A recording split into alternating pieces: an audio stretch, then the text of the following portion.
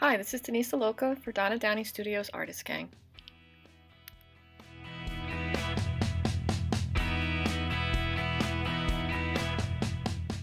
For this project, I made a test page. I normally don't do that. I used the Good Luck Elephant stencil, and my inspiration page was a painting I did a while ago. You saw that there, and that's the background of my blog.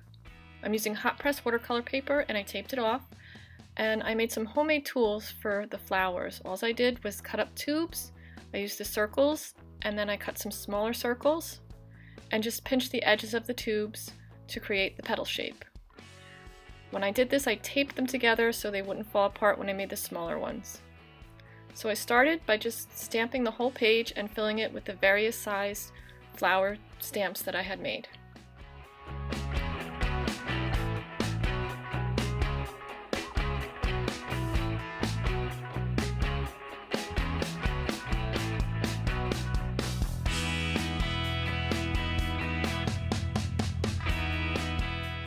So I filled the whole page with the bigger and smaller flowers. It's a long page, it's not a normal rectangle, it's pretty long. So after I finished with my stamping, I took out my palette and I separated my warm and cools and put my white in the middle. I started with the blue flowers first. I painted all of those petals first. I used a little bit of blue, a little bit of white, that's light blue and white, both of them just on the same brush. When I did this, I forgot to gesso my page, but it really didn't matter. There's a lot of paint going on here, and it's good paper, so it didn't absorb right away. I did the centers with yellow and orange. So orange and blue are complements, so one will pop out at you. Usually the yellow and the orange will pop out a little bit. Then I went back and did all the yellow and orange flowers, and then put blue centers in those.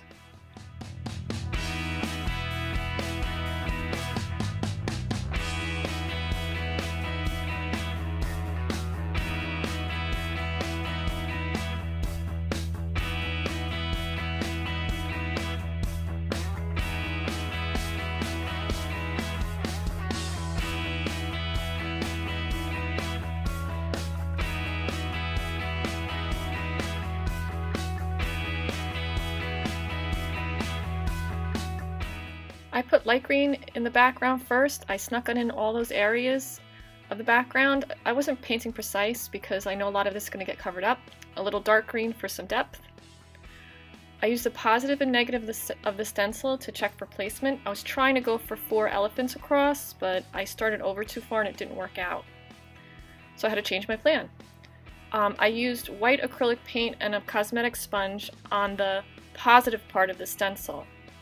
Looking back at this, I should have used heavy body white acrylic. It would have made my life easier. I wouldn't have had to do so much layering with white paint to make it pop through. So the idea in my head behind this was that I wanted the background to show through the elephants and then have the background fade away around the elephants. Just working a little differently.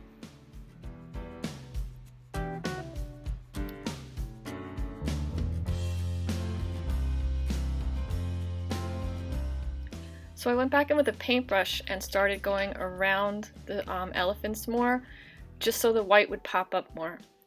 Then I put the third one down, and that's when I realized the fourth one wasn't going to fit. I sponged around the third one and then went back with the white brush again because I really didn't see enough difference between the inside of the elephants and the background.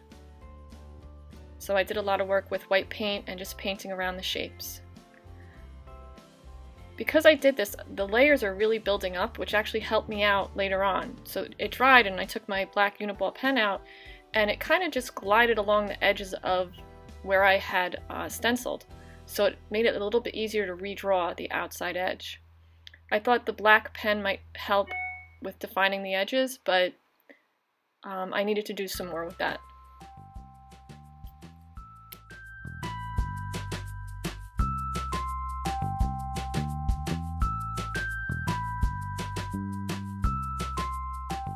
I used a baby wipe to actually blend it out so it would fade a little bit nicer, not have like an abrupt edge from using the paintbrush, and it worked pretty well.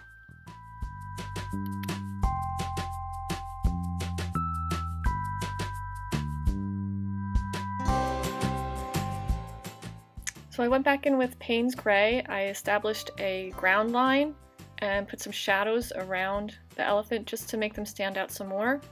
And again, I used a baby wipe to soften the edge of the Payne's Gray. Just working back and forth.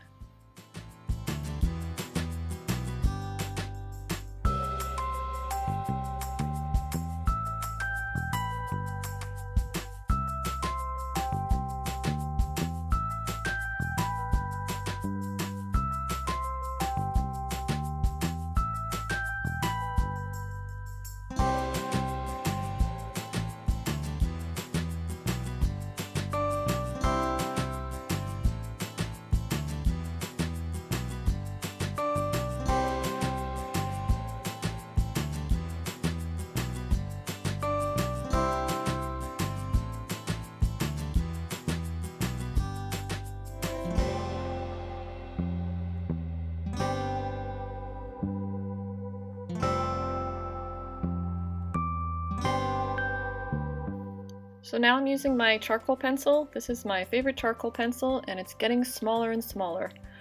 I just used that with a Q-tip to go along the edge of where the paint was. Again, there's an edge there and it actually helped me out a lot to create shadows and a little outlining.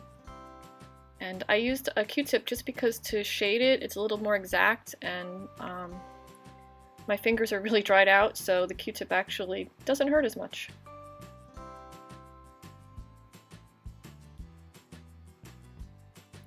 I used the This Is Love stencil on the side because I thought, well, I need to fill that area with something. I thought it was a great sentiment.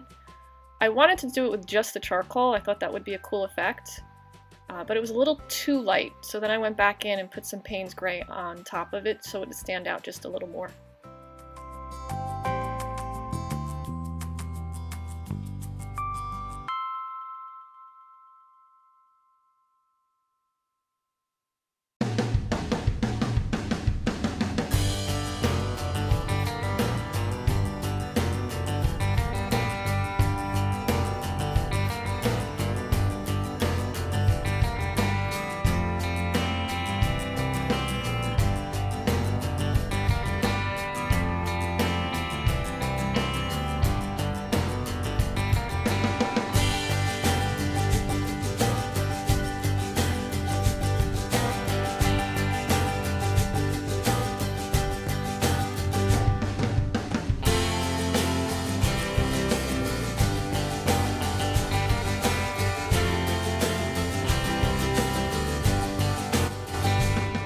So because there's a lot of layers on here, I use the X-Acto knife to get the tape off. I cleaned up the border with my kneaded eraser, and then I went back in with my charcoal pencil to make it pop off of the page a little bit more. It gave it a little bit more of an edge.